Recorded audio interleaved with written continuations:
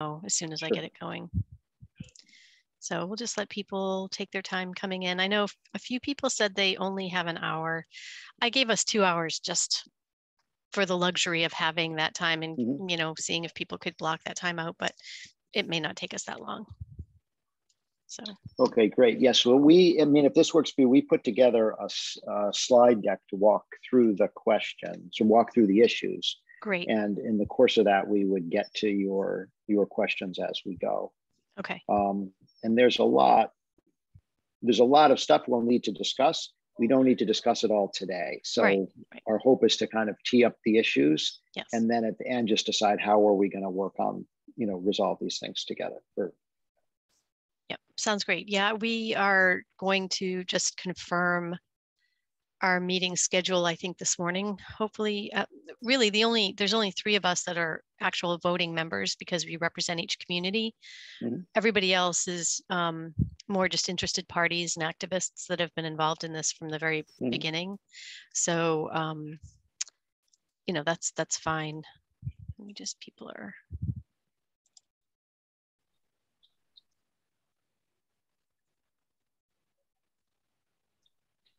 And I invited a group of my colleagues to the call. I hope that's okay. I can't remember whether I asked if it was, but it's totally fine. So I'm assuming Kim and Marlana. Is it Marlena? Yes. Marlena or Marlana? Marlena. Marlena. Okay, let me bring them in. Marlena, I'm letting you in, and Kim, I'm letting you in now. And there may be a third, Julie. Okay, great. Good to know. Hey, Paul. Hey, Chris, how are you? All right. Excited about this meeting. Yes, me too. We're excited to get going.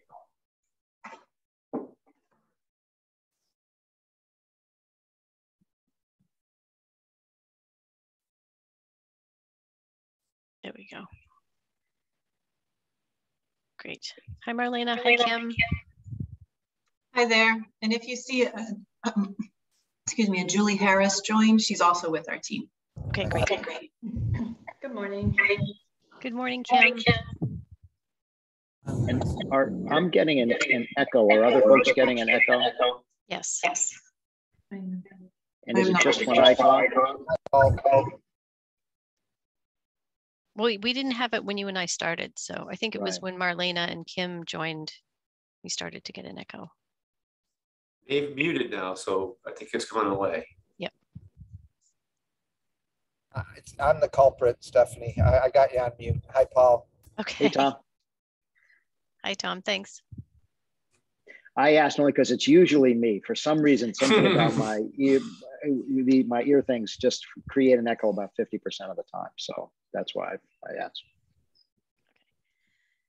There's just one or two other people I want to give a moment to join. So.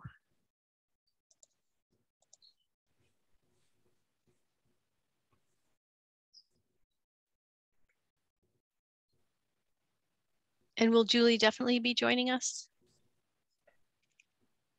Yes, she said she would. I do also know she's been having a little bit of internet connectivity, so it's possible if that happens to her today, she may be a little bit delayed, but she's definitely planning to join. Okay, great. Just good to know. I just want to keep my eye out for her. Yeah.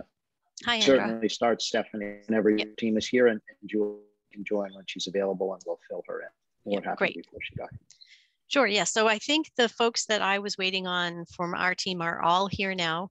So thank you, everybody. I just want to make the announcement that this meeting is being recorded. So it starts automatically as soon as we enter the room. So I just want to give you that heads up. And we do have a little bit of just housekeeping on our end that we just have to get through because there's only 3 of us that need to vote, but we need to approve our minutes from the last 3 meetings. And I want to do it while we still have Tom because I know he may not be able to stay throughout the whole meeting. So I'm just going to start with that really quickly. Tom and Chris, I hope you had an opportunity to review the minutes ahead of time. If any of you other folks that are part of the working group want to comment on the minutes, that's fine. I'm going to start with each set and give an opportunity for edits if there are anybody has a proposed change. So I'm going to start with the minutes of June 3rd. And do I have a motion to approve those minutes? So moved. Seconded. Okay, and all in favor, just a voice aye. Aye.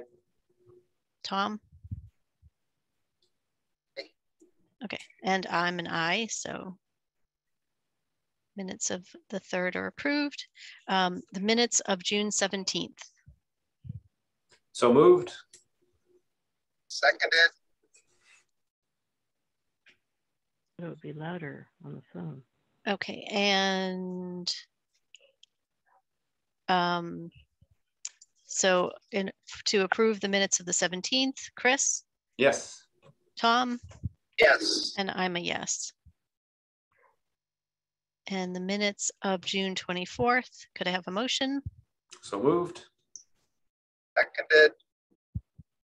Okay, and the vote to approve, Yes. Chris, Tom? Aye. And I'm also a yes. So minutes are approved. Great. Thank you so much. And thank you, Darcy, so much for taking the minutes for us. Greatly appreciate that. Thank you, Darcy. Okay, my only really quick comment about the meeting frequency. I'm just going to start easy. If this becomes a more complicated conversation, we'll move this to later in the meeting so that we can get right to Paul and his team. But are Fridays either at 10 or 1 o'clock okay for you, Chris, and Tom primarily? All things being equal, either of those times are fine. I just occasionally, as has been witnessed in June, get stuck in some kind of transit situation. But yeah, those times work for me. Okay, Chris, do you have a preference? Do those days, Nope, do Fridays work? They work for me. Okay, and either time works for you? Mm-hmm. Do we want to then have a preference for 10 a.m. or 1 Yes. p.m.? 10 a.m.? 10 a.m. would work for me. Okay, That's good, thanks. okay. All our other members who are typically part of the working group, do any of you have comments, or would 10 a.m. on Fridays be okay for you for the majority of the time at least? Andrea, you too? It depends on the week. Yeah, I have a regular Friday 11 o'clock meeting, but it will change in a month or so. Okay. So for now, I mean, and typically our meetings are about an hour. So if we just say Fridays at 10, for the most part work. And Sam, I know you can't always join us, but would that be okay for you? Yeah, that works for me. Thanks, Stephanie. Okay, great. Then our next meeting will be, so we're saying every 2 weeks. So our next meeting would be July 22nd at 10 a.m. Great, excellent. Okay, then the only quick update I have that I wanted to let people know is that we do have a webpage for the Valley Green Energy Working Group that's on the Amherst website. I sent you all links, not at this meeting, but please take a look at it. And if there are things people want to edit, change, Chris, take a look at your title. I think I might have it wrong. Because I think it was different than I thought. So, take a look. If there are edits, just please send them to me, suggested changes, and then we can discuss them at the next meeting. So that will be one of our agenda items. So, but the agendas are up there, minutes will be up there. I post them. The drafts are always in the packets, but I don't post them under the minutes until we actually approve them. Mm-hmm. So these 3 sets will be posted probably by the end of today. So yeah, so that was exciting to actually have a real presence there now too. So, well, with that, I want to move this along and pass this on over to Paul and your team. And we should do a quick round of introductions. I'm sorry, I didn't think about that. We should probably introduce ourselves first. So I'll start very quickly. Hi, everybody. I'm Stephanie Ciccarello. I'm the Sustainability Coordinator for the town of Amherst. And why don't we popcorn? I'll just pass this along to Chris Mason, and then you can choose the next person. Chris Mason, Energy and Sustainability Officer for the City of Northampton. Despite what the website say. Oh, I'm sorry. I'll pass it on to Tom Thompson. Thanks, Chris. I'm staying off camera. I'm in motion here. I've got a driver, so I'm completely safe. But I'm Tom Thompson. I'm the citizen representative for the town of Pelham. Okay, I'll pass it on to Darcy on behalf of Tom. Thank you, Stephanie. You're welcome. Darcy, you're muted. Darcy, you're muted. Oh, you're still muted. Okay, I'm going to pass it on to Adele and we'll get back to you, Darcy.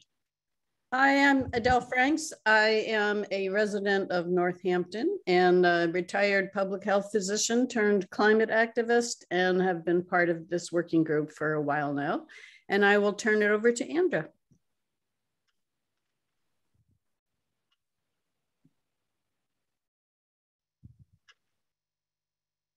Oh, we can't. Andrew, you're not coming hear through. You. Of course. I'm in Amherst. I am on the Energy and Climate Action Committee, the town of Amherst, and have been an active participant in this working group for a number of years. And Darcy?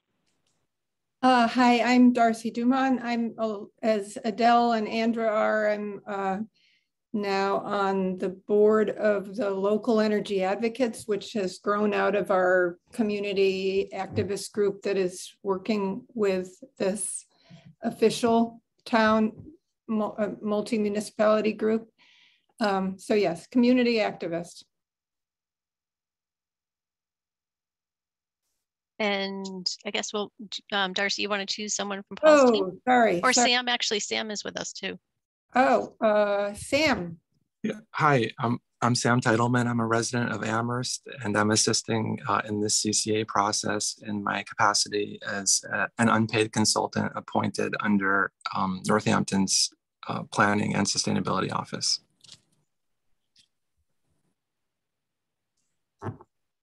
Okay, and with that, I guess, Paul, I will hand it over to you and you can introduce your team and get started. Sure, great, terrific. So I'm Paul Drummer. My role in the project is I'll help with the development of the aggregation plan, help work through some of the environmental issues and handle the regulatory approval process. And I'll hand it to Marlena. Hi, I'm Marlena Patton, and I oversee the customer education and outreach, customer support, and day-to-day program operations. I'll hand it over to Kim.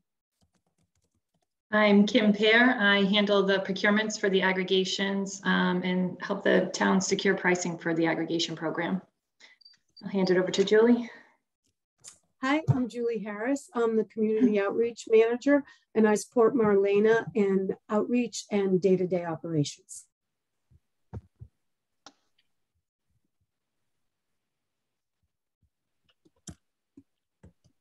Terrific. So I think, did we get everybody?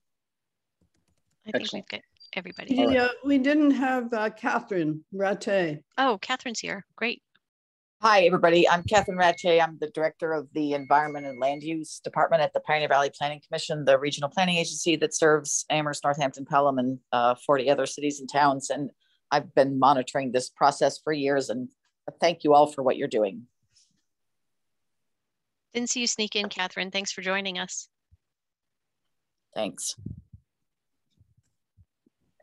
Excellent. So we have a PowerPoint that we thought we would walk through as a way of bringing up the issues and responding to your questions. It's all right, I'll share my screen, or I just went ahead and did that. And let me ask, can folks see a PowerPoint slide on the screen now? Yes, yes. Excellent. All right, so we'll work through it. And I'll say first, it's really a great pleasure for us to be working with you and to get going on this project. We've really been looking forward to it. And I know you have a wonderful team. Some of you I know have known for a while. Chris in particular, and Tom also, and I've gotten to know some of the others of you, Sam, and through this process, and it's great to have a chance to work with you. So we put together an agenda. We also thought introductions would be in order, so we've knocked that one off already, and then we'll walk through the typical program timeline. We'll then focus from there on reaching the first milestone in that timeline. And then we'll raise some areas where we need input. And I'll say there, we'll see how it goes with the time. There are a number of issues. Some of them are pretty detailed. We don't anticipate we'll resolve all these questions today. It may be helpful for us just to provide an overview of the issues without trying to dig into resolving them. And then we want to talk about next steps, which is how we would work together to resolve the questions as we go forward. So we'll be laying out the issues today, but not looking necessarily to be getting all the answers to those. So here's a typical program timeline. As you can see, we divided the aggregation program into 4 phases. The first is the aggregation planning and regulatory review, followed by the electricity supply contract and supply procurement, then public education. And I say then public education, but public education can actually go through the entire life of the project. We don't have to wait until the other phases are done. And it's best, in fact, not to wait, but to get going earlier. And then the final phase would be the program support and management once your program is up and going. Now, one thing to flag about this timeline is it's not really to scale. You see that months 5 through 17, the period of the DPU review is sort of compressed into a small box there just to make the timeline easier to see and to fit on a slide. You had asked about this in one of your questions, noting that the DPU review process has become very long and asking if there's anything that could be done to speed it up. And it's 100% correct that it has become long. It's well over a year now. We have, I think our longest pending plan is about 18 months now that they've been waiting, and some others close on the heels of that. There are 2 possible glimmers of hope here that things might be better for your plan. One is that the Senate version of the state budget this year includes a provision that would give the DPU just 6 months to review aggregation plans, and the plans would be approved if the DPU didn't issue its order within 6 months. We don't know yet whether that will become law. It's in the Senate version of the budget. It's not in the House version. The House and Senate are working now to put together a combined budget, so we'll have to see if it appears in that combined version. And then it goes to the governor, and the governor can veto that individual provisions, including that one if he wishes. So it's not guaranteed yet, but that's one effort to speed things up. The other is that DPU staff is well aware that the current process takes way too long, and they're very unhappy about it as well. And they've told me they're working to put together some initiatives that would speed things up quite a bit, including trying to just resolve a bunch of the questions generically for all the programs at once, so they don't have 8 million questions they're trying to decide with regard to each aggregation plan. If that were to happen, it would produce a smoother and swifter review path. So those are all possibilities. None of them are set yet. I think the takeaway is just it takes way too long now, and there's some chance it's going to be better by the time your plan is filed. So that's the overall timeline. What we thought we would focus on today is just as a way of digging into the questions is to focus on that first milestone and what's necessary to get there. And that first milestone is the public presentation of the aggregation plan. So if we go to the next slide, so in this first milestone, what needs to happen is that the Valley Green Energy needs to present to the citizens of each of the communities the key aggregation documents and to give those citizens an opportunity to comment on them. And those documents are the documents you'll be filing with the Department of Public Utilities. And I'll go through them in more detail on the next slide, but it's the aggregation plan, the education plan, the opt-out letter, and the model contract. All of those need to go to citizens for comment. Typically what that means is they're posted on a public website. There's a notice of a public meeting, and citizens have the option of 30 days from the posting to submit written comments, or they can come to the public meeting and give oral comments at that meeting. The meeting usually includes a presentation about the plan, an explanation of how the plan would work.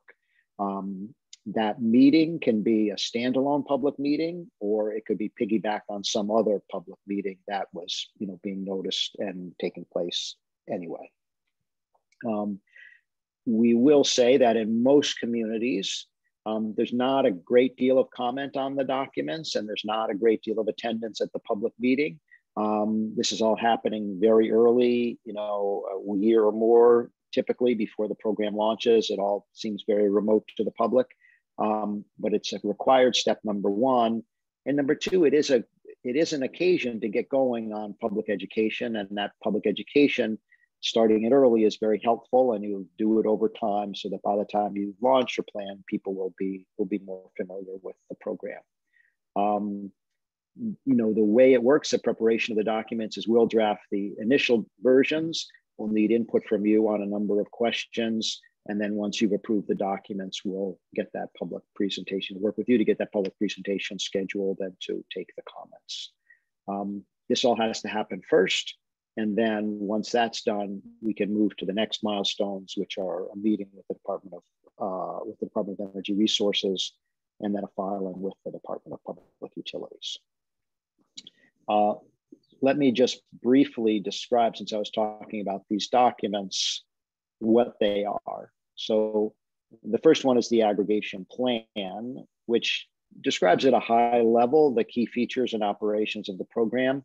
And it's important to recognize that this is a heavily regulated document. Much of the text is prescribed by the Department of Public Utilities, but there are a few key points there's decision points for the communities to make that will be documents in the document. Then there's a related document called the Education Plan, which describes in a good bit of detail and out initiative will look like, and required back and forth with us, fill in what those. Then what we call here the enrollment notification mailing materials, more commonly called the opt-out letter, which is a letter that goes to every resident prior to being enrolled in the program, explains the program, and that the customer can opt out if they want, and if they don't opt out, they'll be enrolled automatically. And that letter needs to be submitted to the public in advance and is part of what the DPU ultimately will approve. There's the model supply contract, which is a very key contract, which will be signed communities or by the JPE, if you have the JPE at that stage, between that entity and the electricity supplier. The no contract, from perspective, the supplier gets customers paid their electric bill, but it sets out suppliers' responsibilities, and it's a big, 30-page, single-spaced, sort of technical energy kind of contract.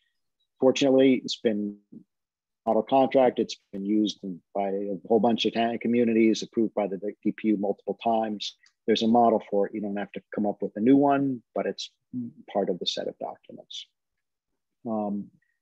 I can move on from there, or let me pause and see if there are any questions about what I talked about so far. If anyone has any questions, can you raise your hand?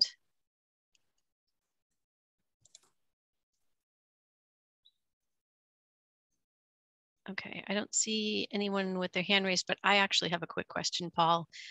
In terms of the first public meeting right now, we're still obviously meeting via Zoom, and wondering does your staff oversee that meeting? Or is this one of those details that you work out with each individual community? And how has attendance been if it is virtual? I'm just curious about that. So it's sort of two questions. Yeah, so it has very often, over the last few years, the meetings have been virtual. We coordinate with you. I guess we could do the Zoom meeting, although it needs to be a public meeting. So it would be, I think it's more commonly the way it's been done. It's whatever process the town uses for its meetings. Attendance has been light, both virtually and in person. I can't remember exactly, but Marlena, do you have a sense of the number of attendees typically? I don't know how to say what's typical given the past few years anymore, to be very honest. In those communities that have highly engaged citizen environmental groups, we have seen more participation in these meetings. Maybe 20 people will come. In those communities that have less engagement and participation by citizen environmental groups, we will see maybe only the stakeholders who are already involved in developing the program attend. So it kind of depends on, I guess, the flavor of the community. And these meetings will be for each community will hold their own. Is that how you're envisioning this? Yes, that's a terrific question, which I hadn't thought about prior to this, but yes, given that there are multiple communities here, each one would have to hold its own meeting. Okay. And I did notice someone did have a hand up. Go ahead, Chris. So will the outreach for this be included in the education outreach plan? And is it worth it to actually try to reach out to, say, disenfranchised communities or, you know, other equity-based communities that may not be involved at all? Is it worth kind of trying to get them to this public meeting? I guess it's partly a question for us too, but. Yes, partly a question for you. I mean, I think, and I'll let Marlena weigh in too, but I'll just give an initial reaction since I started, which is that outreach to those communities is really important with a goal of helping them understand the program and to make a good choice about whether to participate or not. And by good choice, I mean an informed choice about whether to participate or not. For this meeting, which is really about comments on the plan, it's probably not critical for those communities. More important for those communities and really everybody is understanding the program when it launches and being able to decide whether to participate or not. That's my take. Marlena, do you have a thought on that? Yes, I will try to, as with everything with aggregation, there's no short way of saying anything. So I'll try to make this make sense. So there's what the DPU cares about with regard to outreach to vulnerable and disenfranchised populations, and kind of what they see that where the minimum bar is for what they see that to be. And then there's what is actually required to connect with people, which can be a very different level of effort, as you likely know.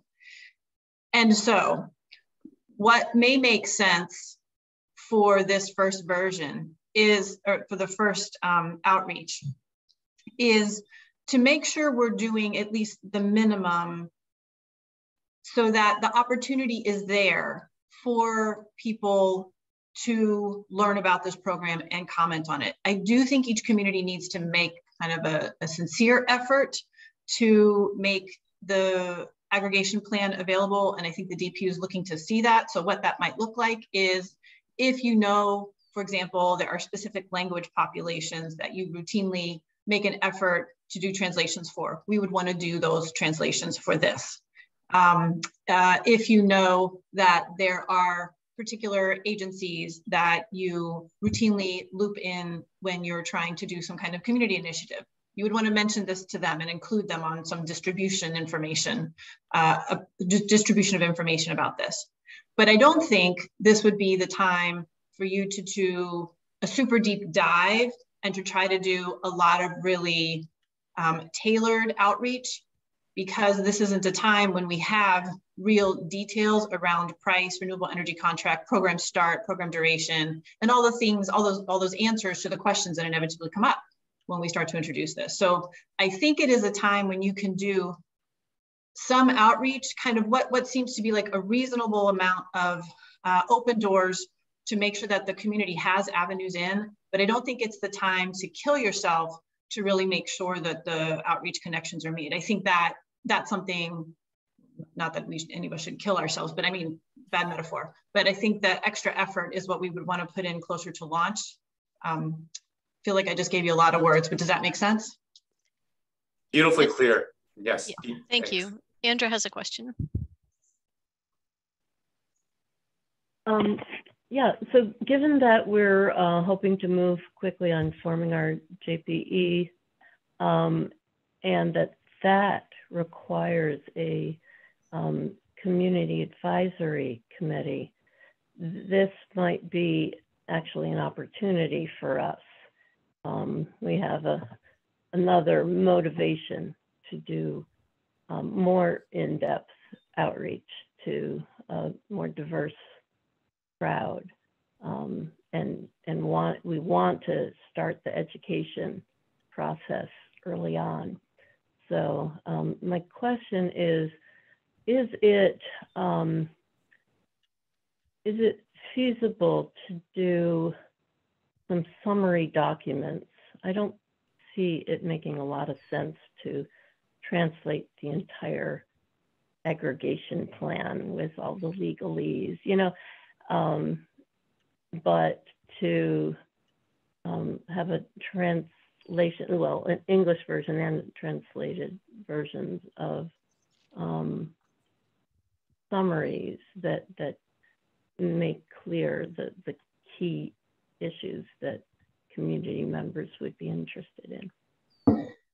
Yes, so it's absolutely possible and not a strange thing to do either, and certainly something we've done. So if you wanted to, for example, create an information sheet that kind of did a really high level look at how, you know, what aggregation is and how the program will work, and that, you know, this program is being planned and you are, you know, welcome to and invited to submit comments on it. That kind of thing, I think, makes a lot of sense. And it would be, I think, pretty straightforward to put something like that together and get it translated, if that would be helpful. Darcy? Yeah, two things. One is I'm not taking notes on all of this because we have the recording. Is that okay if That's I fine. Summarize? And secondly, is the public hearing just on the aggregation plan, or is it on all of these documents? So will the public be asked to comment on all of them? Technically speaking, it's all, good question, it's all of the documents. The plan is the one that's easiest to comment on. But yes, and if they want, they're free to comment on any and all of them, and all of them will be presented for their review. Right. I guess I'm thinking that like our BIPOC community might be interested in commenting on the education and outreach plan itself because they want a seat at the table. Just was wondering about that. Thanks. So if I could just offer a couple thoughts there. One is the development of the education and outreach plan is something that requires a collaborative effort. It's not something we can kind of go away and do and then present to you wholesale because you folks know your communities well. So that's something that we will actually be able to provide you guys with a template to show you, here's where we need input from you folks. And the creation of the document is something you are welcome to invite other people into. So you don't need to wait until the public comment period for that. It's something that could happen even as the document's being created. So just wanted to put that out there. Second, I wonder if it would be helpful to just explain what that public presentation typically looks like, because I can see it might seem strange to think we're gonna like hold up these 4 files, you know, on a screen and say, this exists, look at it. And it's not quite how we typically approach it, because that is a very strange thing to do. The typical way we present this to the public is we put together a slide presentation that we make as visually as engaging as possible, given that it's slides. I really try to make it pretty.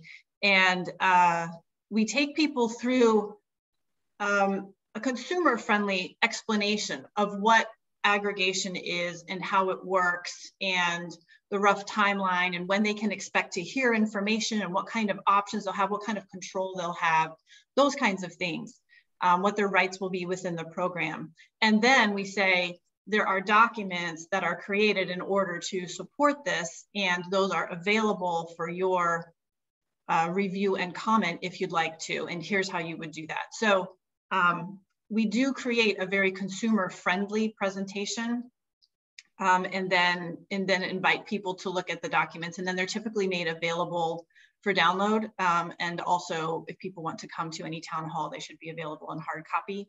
But just wanted to put some shape to that so you guys could start to think through that as well and have a better sense for what that might look like. Thank you. We have a new DEI director here in Amherst. So I think, you know, for us, at least, I know we now have some other staff that can really help us in a more focused way than maybe we have been able to even in the past. Stephanie, DEI, what is that? A diversity and inclusion. Of course, okay, right.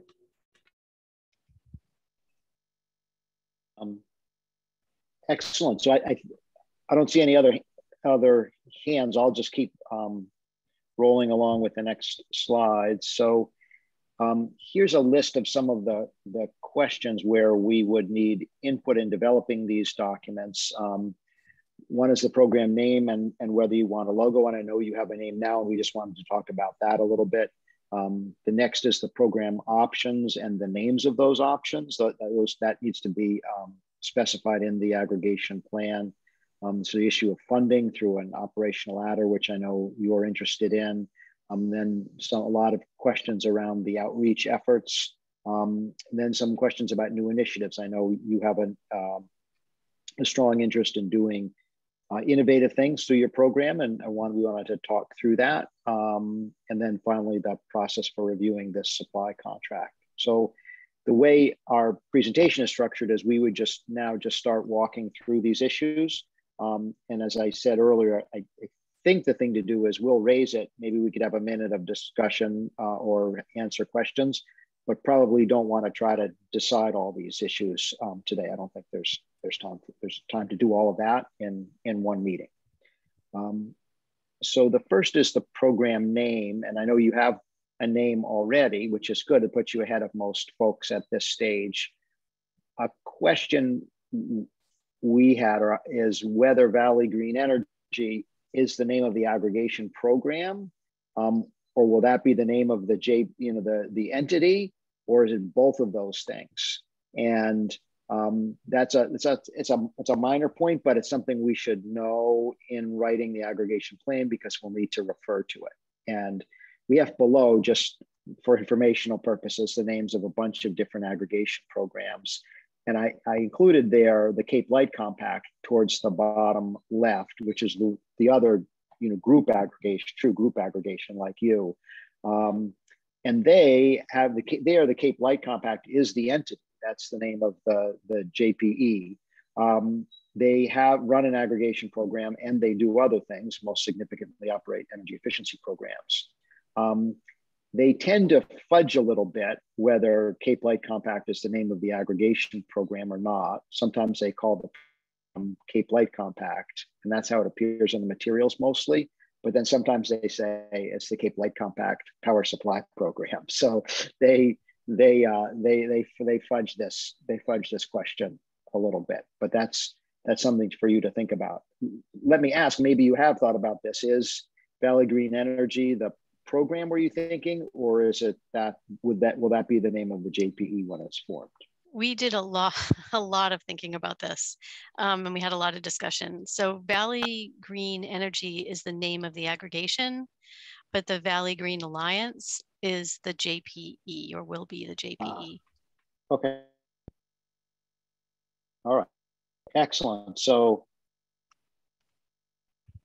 then we can check this one off. This is decided. So already decided. So that's great. Thank you. The next is whether or not you want the program logo. Marlena, could you speak to that? Sure. Well, before I dive in, I'll ask, have you already decided if you want one? If not, I can talk a little bit about the slide. If you've already made a decision there, I can save you the slide. We haven't made a decision about a logo. I would think we want one. Okay. I can't see everybody, but let me do a little quick scan.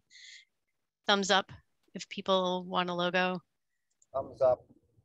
And it actually now that we're talking about a logo, maybe the Valley Green Alliance needs a logo that somehow blends with Valley Green Energy. And so, but I think a logo definitely somehow without getting confusing. Okay, so we can definitely develop a logo for the Valley Green Energy program.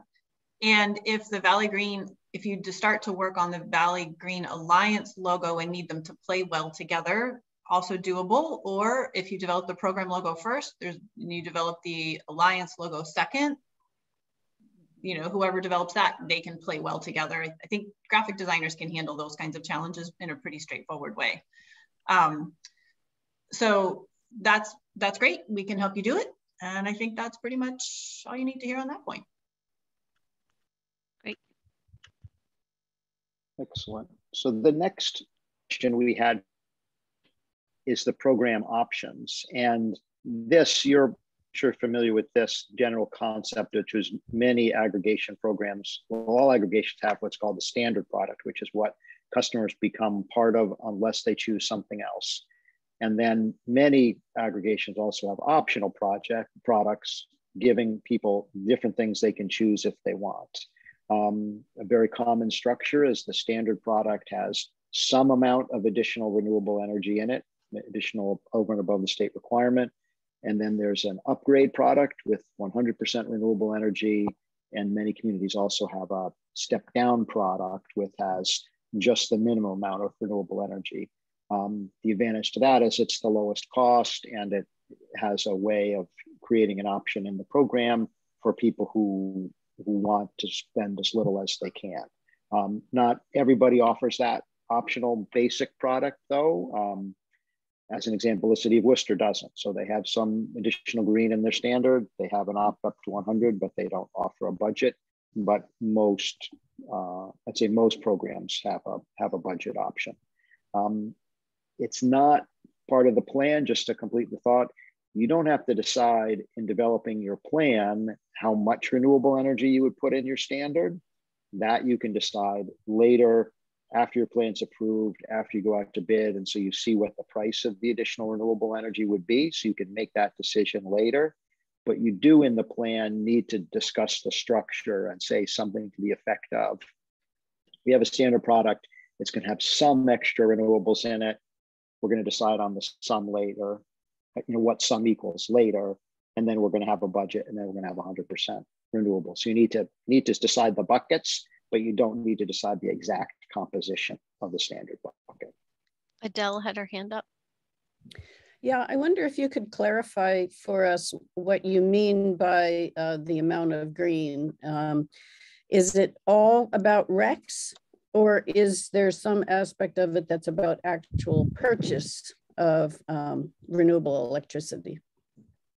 Well, so that's a good question. So the way most communities, maybe pretty much all at this point, do it is by extra RECs. And that's the standard in Massachusetts and throughout New England, where renewable energy content is determined by your RECs.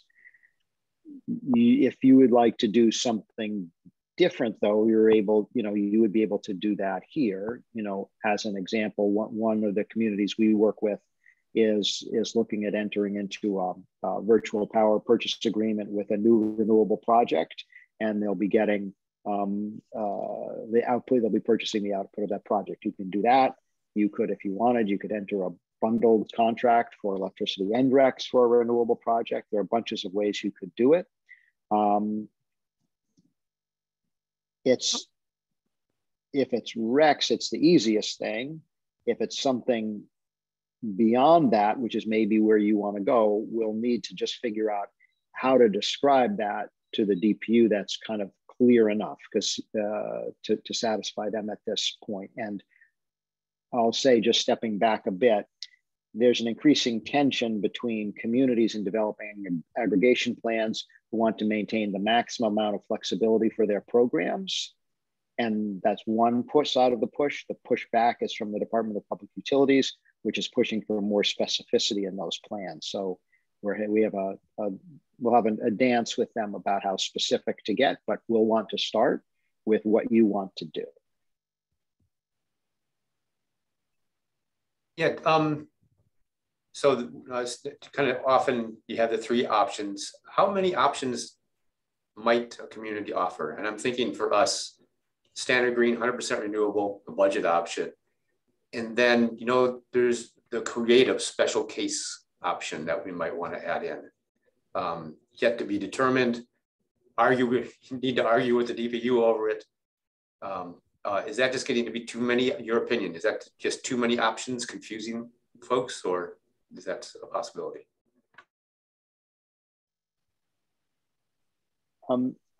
I'd say two things there. So if you were thinking that the options would be the same but different amounts, so standard has 10% renewables, then you can choose 50%, then you could choose 100%, then you could choose budget, we'd probably discourage you, although we'd be happy to do what you want, but we would let you know having a 50% and 100% option probably doesn't really get you that much. The distinctions are small to people and not that many people participate.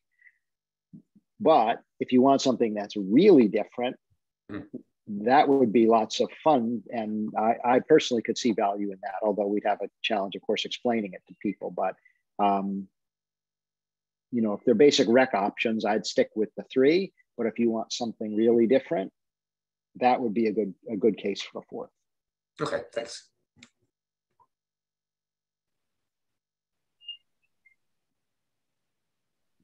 Chris, did you have anything in mind for that? I'm just more curious. Sure.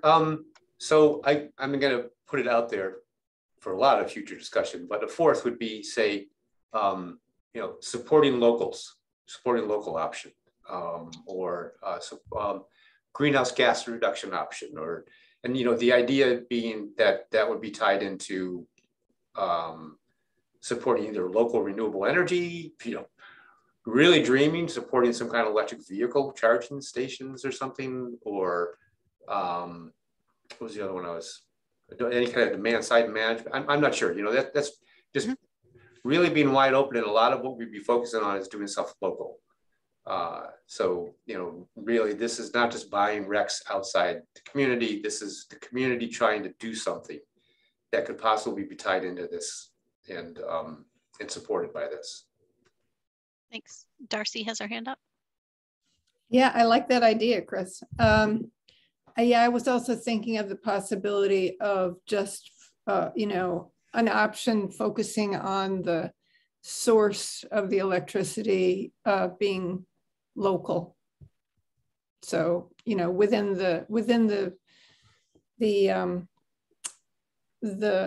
joint powers entity geographic area.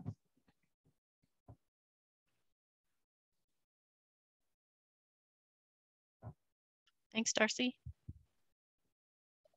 Anybody else?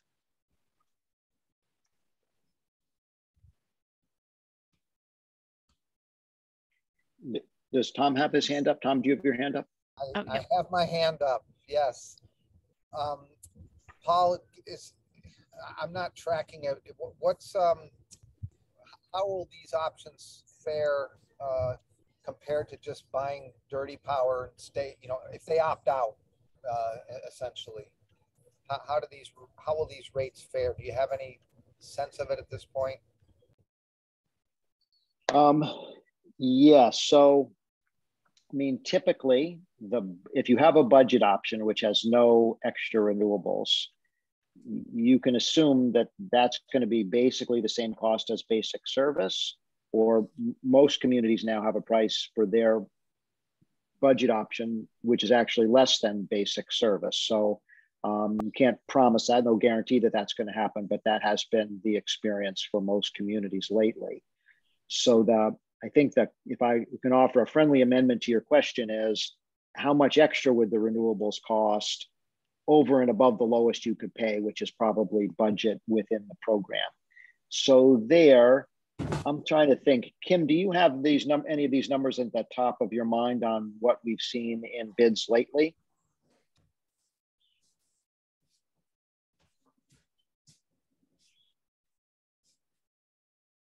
We may have lost Kim. So Sorry, no, I'm here. Let me just try to pull something up quickly. I don't have it off the top of my head, but I do have something I can pull up quickly that I was just taking a look at.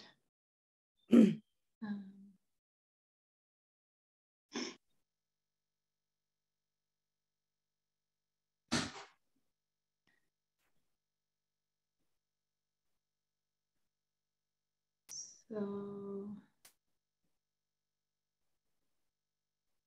yeah, so I have, in one that we've looked at recently, comparing a budget option to adding, say, 20% additional Mass Class 1 RECs adds about 7.5 mils to the price. So less than a penny to the price to add 20% additional Class 1 RECs. And that's typically what people choose to add, would be what they call the Massachusetts Class 1. That's greener and more local than the National Wind RECs, which could come from Texas. This would be a local renewable in New England. Thank you, that's very helpful. Mm-hmm. Kind of add-on question, talking about RECs. You know, one idea, Massachusetts has a lot of different kind of RECs. So they also have alternative, I forgot what they're called, basically heating RECs, and they have demand reduction, demand supply. I forgot what they're called. Has anybody put those in? Do you think DPU would allow that? And how would that kind of fit into one of these, this program structure as an idea, as an initial idea, just to kind of kick it off? Mm-hmm. It would certainly be allowed. And we could make it some of the other ones, just as this probably wouldn't be your choice, but just as an example that's happened. Some communities purchase Class 2 RECs rather than Class 1s. Class 2 RECs are from older renewable projects in New England. So they have they're from the region. They're not from outside the region like the national RECs, but they're from older projects. So there's no benefit of helping to create new projects. But yes, you could do that. And as another example, at one point, Cambridge included just solar, they had to be solar RECs, where they're the only additional RECs they would accept. So yes, that would be an issue that we could consider, and that would be possible.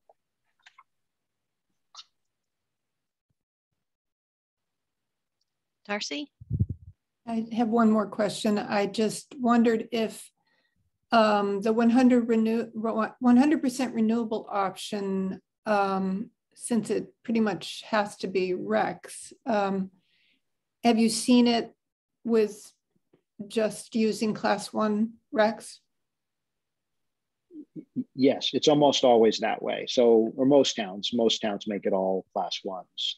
And then some get a little bit more specific than that. So, because Class 1, even Class 1 is a pretty broad category. So some communities say Class 1 RECs, but not including biomass RECs. So biomass counts as Class 1, but they're also polluting. So some communities say, let's exclude those.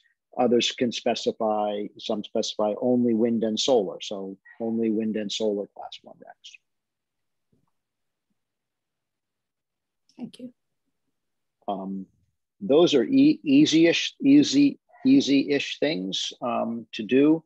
Particular types of RECs. Specifying location of RECs, not impossible, but that's a little harder to do.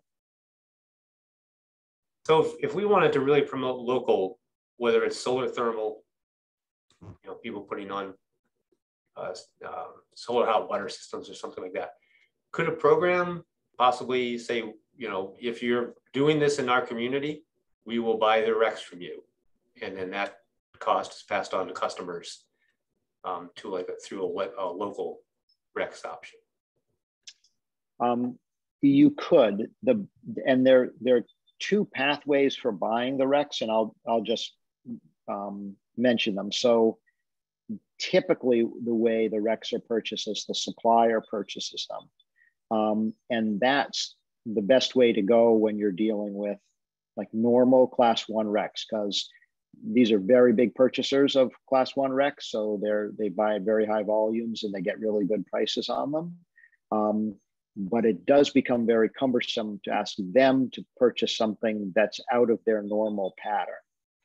So if you wanted to do something much more targeted, probably the better way will turn out to be that you would use your adder for it. And you would use your adder, and then, you know, you would, or we would on your behalf, making REC purchases from specific producers at small scale. The big suppliers don't like to do that, but you know, you could do that, we could do that, and that would be the way to get these local RECs, very local RECs. And I believe the Cape Light Compact does something similar. So they use their adder to create a fund that they use to buy these really, really local RECs from local projects.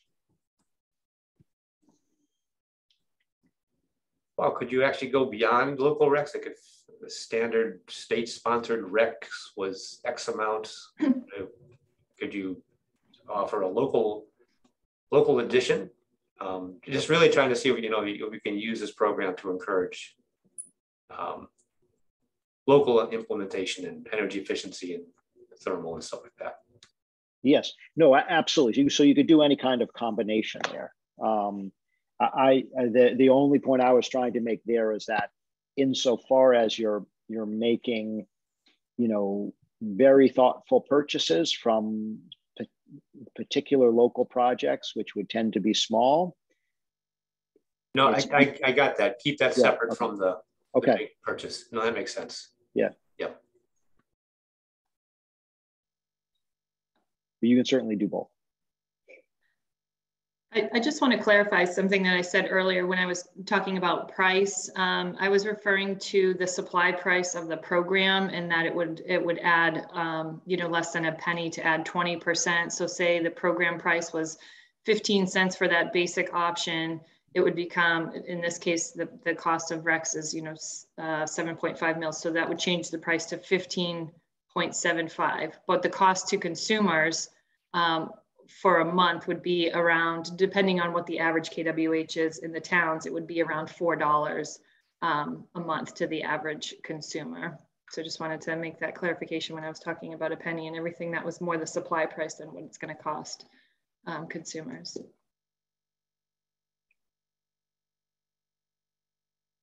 Kim, anybody else have questions or comments?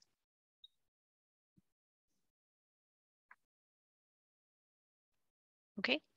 All right, great. So the next thing you'll need to decide is, in addition to what you want your options to be, you need to have names for them so that you can refer to them in the plan and in the opt-out letter and elsewhere. So here are, just for your consideration, you know, examples of common naming practices. Usually it starts with the name of the program. So, you know, if it's a town, it would be the Newton Standard, for example. If in your case, we were thinking it would be VGE or could be Valley Green Energy, that might be better. But the name of the program, and then something that indicates it's the standard one, something that indicates it's the extra renewable one, and something that indicates it's the lower cost one. And you don't need to decide these today, but you will, as part of your plan, you'll need to make these decisions. The next thing, which is a bigger question, is, which I know you were interested in, was funding and charging what's known as an operational adder. So, you know, that has been approved for many plans. If you were to collect the typical amount, which is 1/10 cent per kilowatt hour, we estimate that would be about $125,000 per year for you.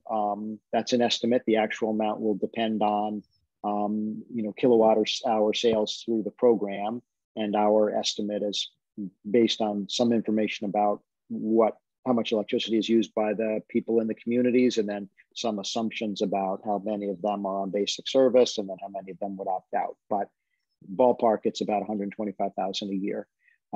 It has to be used for program related expenses. So you couldn't take the $125,000 and use it to buy fire trucks, for example. It has to be related to the program. Very commonly, it's used to provide salary support for a staff person who works on the program. And then I looked up the Cape Light Compact, who has the only other JPE, and they use it to cover all of their operating expenses. So not just staffing, but rent and legal and advertising, all of the operational expenses of the JPE are paid with the adder. Those uses are pretty easy to get DPU approval for. If you want to do something more creative, for example, using it to pay for electric vehicle chargers or to buy these, targeted local recs, something like that, you're going to have to make more of a case to the Department of Public Utilities. It's not that they say no, but when someone suggests they want to use the funds for anything beyond a staff person, they've been asking to see a lot of detail about what you plan to do, what the budget is, et cetera. So we would need to work that out. One of the questions was, is there anything new from the DPU on this point? And unfortunately, the answer is no. Most communities have because the DPU makes it hard to spend the adder on anything other than a staff person, most communities are just using it for a staff person at this point. But doesn't mean you can't push to use it for something else. So Paul, you may not know because of that fact, but is this something that we have to have defined before we go to the DPU? Is there any way to kind of go back 2 years later when you want to add something new? What level of flexibility is there in this? Or you really have to plan it out in detail in advance? Yes, good question. So there are two possible pathways here. So one pathway would be in the plan you file, say, we want to use the adder for X, Y, and Z, but make the language pretty general. If you do that, 6 months or so later, you're going to get some questions from the DPU, and they're going to say, tell us more exactly about how you're planning to use that adder money. And if you satisfy them at that stage, they'll let you use it for the other things. And if you don't satisfy them, they'll just approve the staff person. So one path is file something general but broad, and then use the within the approval process, add more definition, and that gives you like 6 more months to figure it out. Alternatively, you can file it with a limited authorization. Then you can add to it, but so far the DPU is saying that you need to amend your plan. And amending the plan means filing a whole new plan. So that's not that it's a ton of work, but it goes back to the beginning of the DPU review process. So that's probably another year plus to get that approval in place. So not a lot of flexibility. Yes, and I directly answered your question. That's what I would have said. Yes, not a lot of flexibility. Okay, Darcy has her hand up. Just wondering if it would be possible to ask for a larger adder. Yes, it would be possible. And you just have to justify it. So you're going to get pushback on it if you ask for more than 1/10 of a cent. But the pushback's going to be, tell us how you're going to use that money. And if you can make a good case for how you're going to use it, you should be okay. What the DPU has really resisted is people who are asking for money without a clear plan for how they're going to use it. So, when it's a small community and we're talking about 50 grand and the town says, well, we're going to use it to fund a portion of a salary, that seems reasonable. The DPU just accepts that. But when, in the case of the city of Boston, for example, that was asking that 1/10 of a cent, but 1/10 of a cent for Boston, is more like $1 million than $50,000.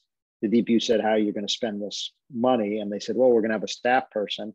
And the DPU said, well, you're not paying anybody $1 million, so we're not going to let you collect the 1/10 of a cent. We're going to collect 2/100ths of a cent or something. So you can ask for more. You just have to show what you would spend it on. They don't want communities to get big funds here without clarity about how those funds would be used. And is the criteria that they are using to decide in their regulations, or is it just past practice, or what is it based on? Yeah,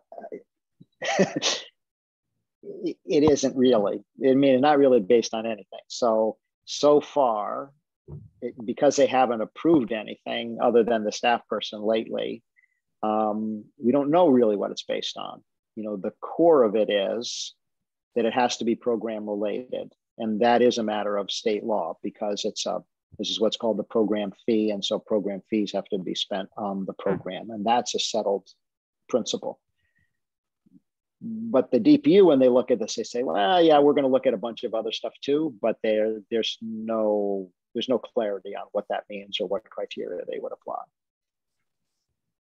If this is the first plan where they approve something creative, then we'll know, but they'll be figuring it out with us. Okay, 2 more questions. Instead of a staff person, do they ever let you use money to hire a third-party contractor?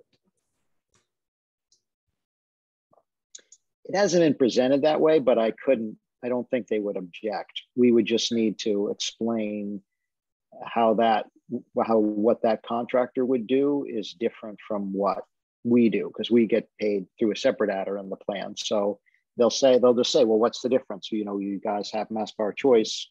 What are they doing? What would this other person be? But if we can describe it as something different, which it would be, of course, that should be okay. I don't think there's magic to it being an employee versus not an employee. Okay, the reason I'm asking is, a thought in my mind is something to use this for would be to actually contract with a third party to do strong promotional outreach on energy related stuff altogether. It could be helping landlords switch over to electrify their heating systems. So that's kind of like another local idea, somehow funding some kind of outreach, strong outreach and education program and hand-holding that enhances a Mass Save program, doesn't supplement it, that kind of thing.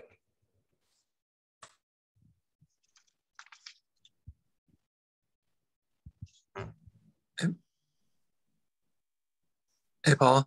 Yes.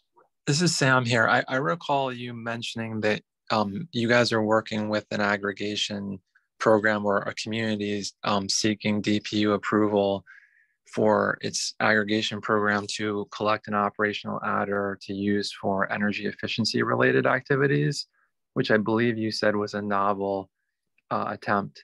And I'm just wondering if that's accurate and what the status is of that request. Yes. So that has changed over time. So the city of Worcester wanted to use their adder to support energy efficiency initiatives, which they wanted to be, supplemental to Mass Save, not contradictory in any way or conflicting. That was in their original plan as we filed it. So that's probably the status where we discussed this the most. Worcester got a lot of pushback, both from DPU staff and National Grid about it. National Grid was afraid it was going to conflict with their programs. And it didn't seem to be ultimately an unsolvable issue, but it was made very clear to Worcester that if they wanted their plan approved anytime soon, they should withdraw this energy efficiency idea because it would be a long fight. And so they did that in the interest of getting the plan approved. It's still their intention to go back with a plan amendment to add that, because it does seem like a very good thing to do. And conceptually, it's quite consistent with what Chris just outlined, which is let's do something that enhances Mass Save through the program. And that was always their intent, but they had to abandon it temporarily. in the interest of getting the plan approved fast. Got it. Thank you. Other questions?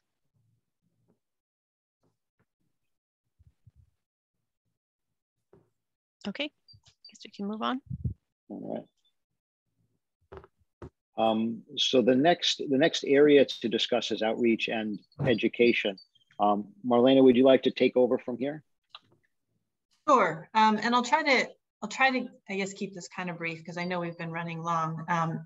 So this is all about the education and outreach plan, which is a supplementary document that gets presented to the public and filed with the DPU along with the aggregation plan. And the document has to address all the phases of outreach, which are here on the slide. So that means, and it's what we showed you in the timelines, that means everything during the planning and regulatory approval phase, including the public presentation of the plan, then the program launch outreach, which is a more intense period right before launch that the DPU has stronger opinions about, and then whatever you plan to do after launch. And there are some DPU requirements around things that you have to say and do after launch.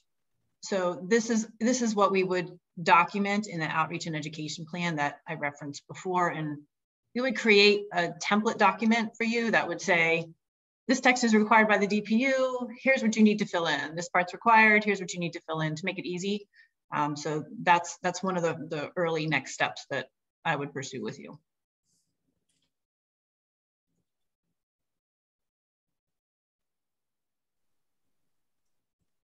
Any questions here? Adele? This is a related question because it involves how to explain the program, and I see electricity bill mentioned a number of times. Let's just say, and you know, we want to consider some novel way of funding some of what we want to do, which might not be on the electricity bill.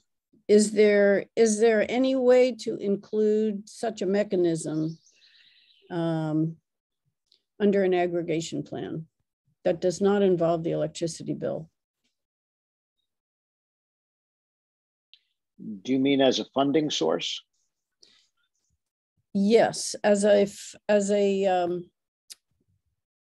to pay for other programs, program-related expenses that would go beyond what normally is included. For, you know, we've mentioned a bunch of them already today. But let's just say that we wanted to use some other mechanism besides the electricity bill. Yes, so you could do that. And the great opportunity that would open for you is that if you're not looking to fund it through this ad or collected through the electricity bill, it's no longer part of the aggregation program, technically, as far as the DPU is concerned. So you're free to do whatever you want. You don't have to deal with you only have to deal with DPU oversight in within the four corners of the aggregation plan. So other funding sources bring with them much more freedom. Gotcha. Thank you.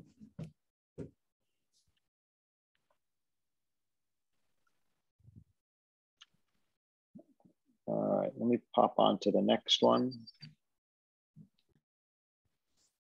So I recall one of the questions was you all were interested in knowing what kind of support we provide for outreach and education. Lots. So I already mentioned logo development. We're happy to do that for you. We also will help you draft announcements and media releases, build and manage the program website. There's a lot of requirements around the content of that website from a regulatory perspective that have to be kept up to date. And then just generally a lot of information. So we do that all for you.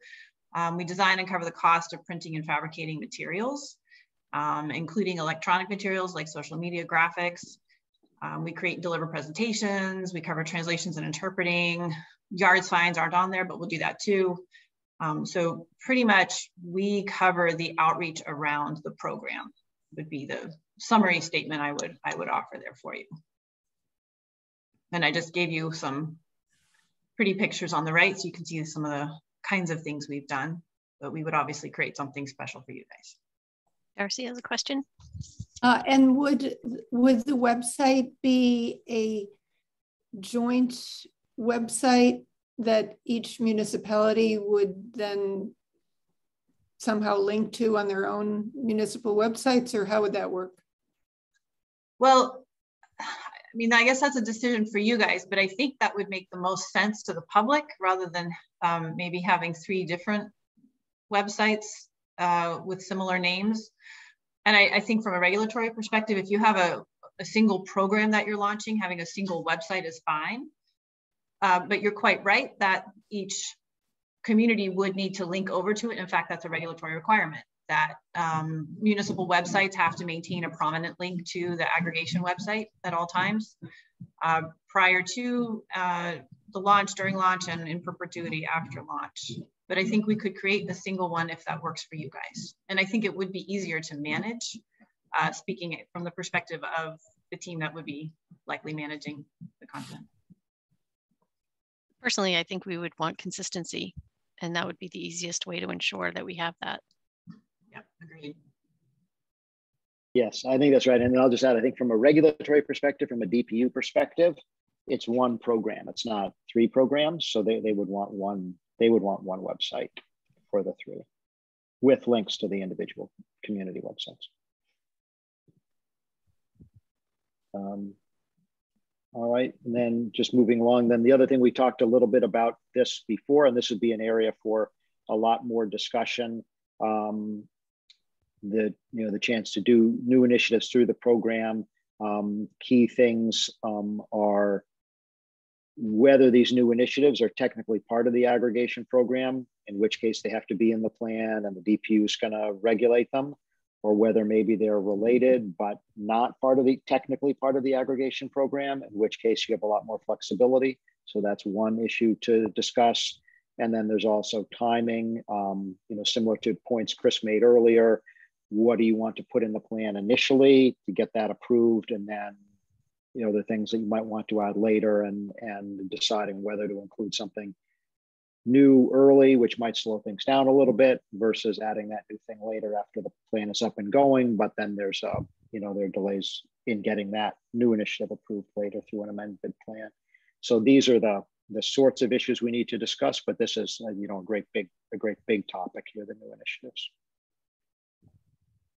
Well, I just want to kind of put a question out there, kind of the other way, instead of kind of proposing something I want to do, is I want to put out something I hope to accomplish here. So, my position is defined at working in all city sectors. That means business, residential. I almost work 100%, probably 95%, 98% on city facilities, because I just don't have enough time to do a public facing outreach. And I think that Stephanie could probably say the same thing. I would love it if, whether it's the whether it's Valley Green Energy and or Valley Green Alliance, that it provides some kind of a way of doing a public outreaching program. So we're really engaged in the community. So just keeping that in mind, how might that fit in here? How might that be accomplished?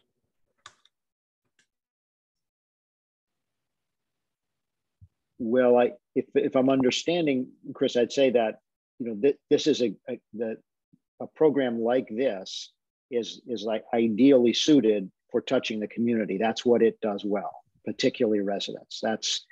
That's what's great about these programs. And for many communities, in our experience, struggle with just the issues that you mentioned. That the community wants to pursue sustainability. With regard to the municipal facilities, they've got levers, they've got ways to do that, but it's much harder to influence the residents, both from a time perspective and because you don't control what the residents do. A program like this is designed exactly for the residents, so it's a way to address that part of the city. Yeah, that's great. I will concur with Chris that that's been our challenge here too. And one of the things we struggle with, even with our energy committee, you know, how we reach the residents. It's the thing that I said right from the, you know, the get-go is, you know, we have plenty of control on municipal facilities, but the largest contributor to our greenhouse gas emissions is not the municipal sector, which is only like 3%. You know, it's really the residential is one of our biggest blocks. So, you know, I agree. And I do see the opportunity here. I think it's great. So thank you. Adele has her question. I'm having trouble understanding this last point because previously it sounded like Worcester, for example, really wanted to do more outreach to, say, residents, but DPU is pushing back on that idea. So can you clarify what we're talking about now that's different from what Worcester was trying to do? Good question. So the issue that Worcester ran into was they said they wanted to run an energy efficiency program for the residents using money collected through the aggregation. And the pushback they got from both the DPU and National Grid was, well, we have the Mass Save programs that are funded by ratepayers in other ways. We don't want you to do something that conflicts with what the Mass Save programs are doing. And Worcester's response was, well, of course we're not going to conflict with Mass Save. That would be stupid. We want to create more, not less. But the DPU and National Grid said, well, you got to prove that to us, and we're gonna make that a rigorous thing for you to prove that. So stepping back, the issue with Worcester was particularly focused on energy efficiency, where the Mass Save programs exist, and concerns about conflict with those.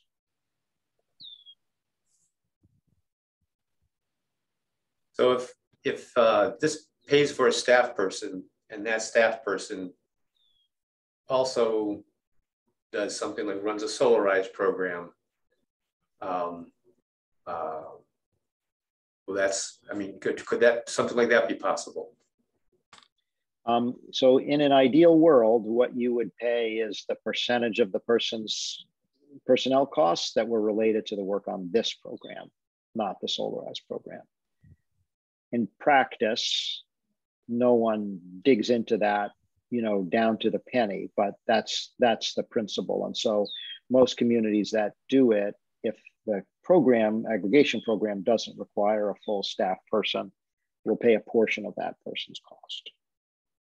If we, sorry everybody if I'm taking up a lot more time here, but if we went to the DPU already with an identified fund to help some kind of a source to supplement a staff person, knowing that that supplemental money would be used to do broader public outreach, do you think DPU would be more likely to approve stuff? How would that affect it, do you think? You mean saying, are you asking, let's say a staff person costs $100,000 just for a round number. Let's say you go and say, okay, we want 50 grand through the aggregation plan, and we've already got the other 50 somewhere else. Right, I'm thinking, you know, in that case, the money would be coming in from the Valley Green Alliance. So it would be, you know, basically the one staff person is kind of working on both, or maybe 1.5 staff person or 2 staff people, where one is working on the aggregation, the other one is working on more broad, or another, you know, part of it is working more broadly, but they're really one person. Yep. Yeah, I mean, I think that would be fine, although the DPU hasn't asked for that so far. So they've only looked at how much aggregation money is going to the staff person. They haven't asked, how are you funding the rest of that person? That actually sounds like a better way to go. Thanks. Okay. So we don't have to I'm just trying to be clear about this. So if we had someone who is, you know, supported by the aggregation adder, who was doing some additional work, we wouldn't necessarily have to have that specifically spelled out, or we do have to? I guess I'm still a little unclear. Yep. Yes. What you need to do is to say what you would do with the aggregation money. You don't need to say what else you're doing. So you can just say, we want, just round numbers, $50,000, and then for a portion of the cost of that person who's going to work on the program, period.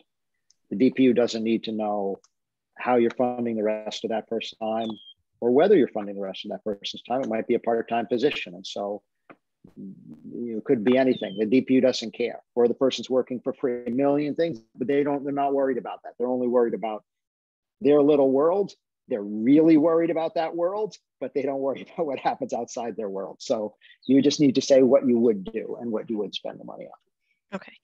It sounds like once you've got a reasonable amount to spend on staff, then it's pretty flexible at that point. DPU kind of says staff person for this. Okay, good. Yeah. And they don't.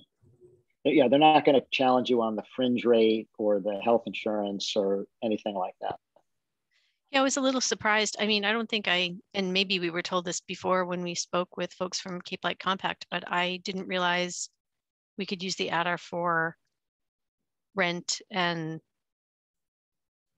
other supplemental costs like insurance and that kind of thing. I don't think I realized that. I thought we were feeling like we'd have to come up with some of that too. But so I'm thinking that if this person, is sort of housed, for a lack of a better word, in the JPE, they're working in the JPE, but they're doing this work in the JPE. So the rent for the JPE could essentially be covered by that adder. Is that correct? If they're doing the work for the aggregation, it's to the point that you just made, that they're just asking how's that money being spent, but not specifically what portion of it is for the JPE. Is that correct? Yes, that's how I understand it. I mean, the Cape, and I think it would be prudent to dig into more with the Cape, and I'm sure they'd share information with us, but this is how I understand that it works, and it's consistent with what they file with the DPU. So they say we're using it for administrative costs, and they actually submit a cost schedule, which has, travel, $1,000, everything from staff to legal down to travel and little things all broken out in there. So what I guess what I don't know, I guess what we'd have to dig out is, let's say the JPE did 4 things, one of which was the aggregation. They probably, in an ideal world, would want the aggregation paying a portion of the rent, a portion of the legal fees, a portion of other things. We might want to have do a little analysis of that with them. Okay. So they'd still expect the JPE to be contributing to a portion of that. Like all of the rent couldn't be covered by the aggregation. If the JPE did other things, I don't think so, but we'd have to feel it out. There aren't announced rules on this. All we know is, what the Cape Light Compact does and what's been approved. But we could have a conversation with the DPU, or we could certainly have a conversation with the Cape Light Compact and make our best plan. Okay, thanks. Stephanie, can I ask a quick question? Yes, absolutely. Okay, thanks. I just wanted to go back to the website topic for a moment, because Northampton, Amherst, and Pelhams are in process of forming a JPE that contemplates doing more than just administering the aggregation program. So using the Cape Light Compact as an example, where the compact does multiple things, including its aggregation program. And so on its website, the aggregation program is nested within the broader JPE website. I'm wondering what your thoughts are on how, we would address our, related sort of website issues. I mean, the RJPE is not yet formed. The communities haven't determined the specifics of what it would do beyond aggregation or the timeline. So I think that's probably why nobody has any specifics right now in terms of how they'd want to see those things integrate, but that seems like that's an inevitable question that needs to be addressed at some point. Yes, I mean, I'd say that's something we should think about that. I don't think we had thought about that either. So another meeting, another discussion. Yeah, I would think that we would want Valley Green Alliance to be launched at the same time as Valley Green Energy, with the Valley Green Energy as a program of Valley Green Alliance. Maybe the only program. It'd be really nice to have one other program to go along with it. But all right, I'll make a note for us to come back to that. And then I think the last thing we had, which we don't need to spend any time on today, is there will need to be legal counsel review of this supply contract. Hopefully that will be pro forma because it's a model agreement, and there's very big advantages to using the model agreement, which means that the approach we encourage legal counsel to take is review it, make sure there's nothing in there that gives you think is a huge issue, but don't come back to us with 100 little, line edits and nits and nats, because then you're not in the model agreement anymore. And once you're not in the model agreement, it becomes a much bigger deal trying to get the suppliers to work with you, because from their perspective, it's way more efficient if all the towns are using the same contract. So that can be a conversation for another day. We don't need to deal with it now, but that's the issue there. It's a big advantage to using the model. And the challenge, you give any contract to any lawyer, they can think of 100 ways to make it better, but it doesn't make it better if it takes you out of the model. And then I think our last thing was just next steps and how we work from here. So we do meet every 2 weeks. So I'm sort of putting this up to the group, and I know Tom already had to leave, but I'm just envisioning that we're going to be putting you on our agenda for each meeting going forward, for covering at least one or more topics. So I guess we would say, what is the next thing you see as us needing to do with you? So what are what's the next big decision that we need to make? And we could just put that on our agenda in 2 weeks. Marlena, would you think it's the outreach plan? Would that be the thing to focus on first? So yes, just going back to kind of what our big next milestone is, it's the presentation of this array of documents, the aggregation plan, the education outreach plan, the mailing materials, and the draft contract to the public. That's kind of the milestone we're working toward. The aggregation plan and the contract are kind of what they are. The aggregation plan has room for some input, but a lot of it is pretty structured. And once you work through some of these discussions, these topics that we've just gone through, the format of the document is kind of set. The education and outreach plan, though, is something that does require, I think, a bit more back and forth time investment. So I would imagine we might start there. As I mentioned before, I would give you a draft document, like a template document that's heavily annotated to say, this language is required, this is where we need some input. And it would give you also just kind of a sense of the structure and what are the different chunks of time, like what are the different parts of this process, when might we do outreach and what might it include. So what we could think about doing is having that available for you. That's not something I think that we would necessarily talk through constructively as a group, although perhaps it is. It's something you might want to digest for a bit and have some side conversations and figure out how we want to tackle it. But given that it's a document and you have to fill it in and write it, what I could do is we could try to have that available for you in the next 2 weeks, maybe shortly before the meeting, and we could talk through it, and then you could kind of take it away, and those of you that want to actually manipulate the document could do it, if that would make sense. And once we get some of those other discussions, like conversations like around program name and things settled, then I can also go ahead and draft the letter. That's the other thing that really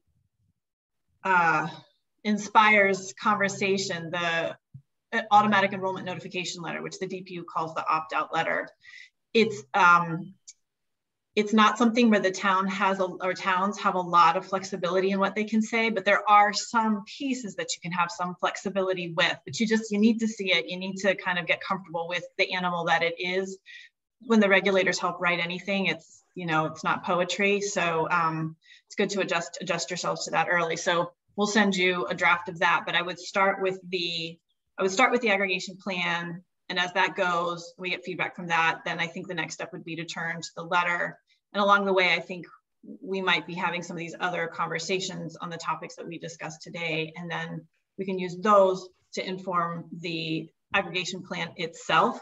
So I would imagine kind of that order. That's roughly the order we're following with other communities. So it might work for you guys. And then I think the contract piece that follows its own path with town's council approval and review and approval. Does that sound right, Paul? Yes. So I think for the next meeting would be, let's talk about the outreach and education plan and figure out how to tackle that. And I think maybe a good goal would be to send it to you shortly before the meeting so you can see it. And then we can kind of figure out from there how to use the meeting. Sounds good. Okay. Chris has a question. No, it was just a comment. I mean, I think another thing that's going to should be earlier than later is us deciding what kind of offerings we want to offer. You know, we need to define that, because that's going to have to, if we're trying to be creative, we're going to have some good arguments for whatever we want to do. Yeah, we can certainly tackle different things in a meeting. So we don't have to only focus on the outreach and education plan, and then once that's done, move to discussing what the program offerings are. We can multitask. No, starting with the education outreach plan makes sense to me. But I think internally, we're going to have to start talking about the offerings for sure. And I'm wondering about the web presence, just of our initial, you know, we sort of have our working group page, which is just about finding the materials for these meetings, minutes, you know, it's a place for the public to go just to find us. And I don't know how that will interact with the Valley Green Energy page, because that's obviously going to be something separate. I mean, maybe it just links to it, but we can maybe have that discussion as well.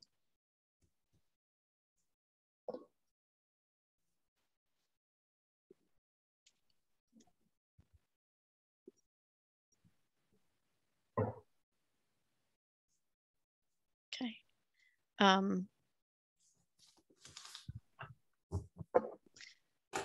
Is there any other, I mean, so typically our meetings are an hour. We can make them longer if we need to, although I feel like typically even if we make them longer, we lose people.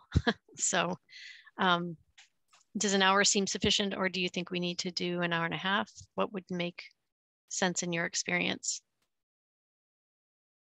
Especially because you are working with 3 communities. Yeah, I mean, I'll say, and I don't know if others on our team have a different experience. I think what we want is that the time that works for you, and if it's an hour is what people, you know, your full group can give, let's use an hour. We can. I mean, today we covered a whole lot. You know, big, broad overview stuff. We'll be more targeted in what we try to accomplish. Try to set up the meetings for things we can do in an hour. And if you can if that's most comfortable for keeping the team together, I would be inclined to do that. Okay. Chris? Oh, can you send us your slides? Yeah, I need them to post them because I just legally have to. Oh, good. So they'll be part of the minutes then too. They'll be part of the, yeah, they'll be accessible on the site, on the webpage, our working group webpage. It'll be I'll be actually putting them in the meeting packet, Chris. That's where you'll find them, the meeting packet materials for this meeting. Okay, anything else? Thank you all so much. It's really exciting to be moving forward with this, and I know we've waited a long time, so thank you for your patience. Thank you for putting that presentation together. I think that really helped. Are there any outstanding questions any of the working group members had that they didn't feel got addressed? That, you know, now's your opportunity. Great. Okay, then next. Oh, go ahead, Darcy. I do have one question, and because I was really interested to hear about the Senate budget item that you mentioned that would, you know, prevent DPU from taking longer than 6 months. Is that something that we should be advocating, or do you know if there's any organized effort to advocate around that? I know that some towns advocated for it. I think we're probably in the process. So I think they're probably far along in the process now, that there's probably no further opportunity for advocacy. I'm guessing just where we are, they're kind of tying up the details on that. If it ends up in the joint House Senate budget, then there might be an opportunity for advocacy with the governor, because the budget will go to the governor, and the governor would have an opportunity to veto that provision if he wanted. So I think it's probably too late for the legislature, but if the legislature's budget has it in the final budget, then there'd be a chance to talk to the governor. Now, I'm not saying it's bad to advocate for it either. My guess is it's too late, but I don't really know. The budget committee, budget negotiations is known as the conference committee. It's very much black box, so you don't really know what they're doing. And it's like selecting a pope. You know, you don't know what's going on until the smoke comes up at the end. So if it's helpful, I can send Stephanie a reference to the budget provision, and then you guys can decide you know, whether you want to take a further step.